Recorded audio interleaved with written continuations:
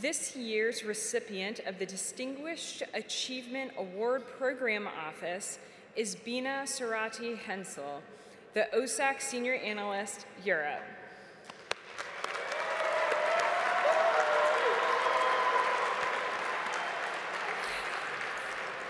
Throughout Russia's invasion of Ukraine, Bina Surati Hensel produced the best research, reporting, and benchmarking possible.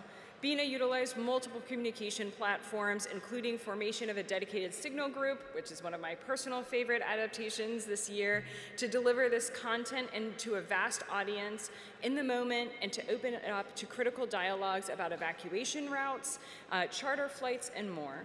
Bina personally ensured member questions and concerns were directly responded to around the clock. And for those of you that were involved, you know she was responding literally around the clock. The communication channels and products she worked to set up continue to be utilized today, and her consult brought in an ongoing basis. Again, even last night and this morning, those who are on the Signal chat know she was working it. Bina brings a positive approach to all of her work that compels people to dig together with a strong team spirit.